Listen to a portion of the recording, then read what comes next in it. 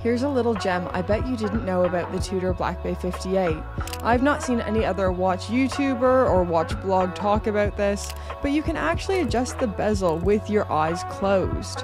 Watch.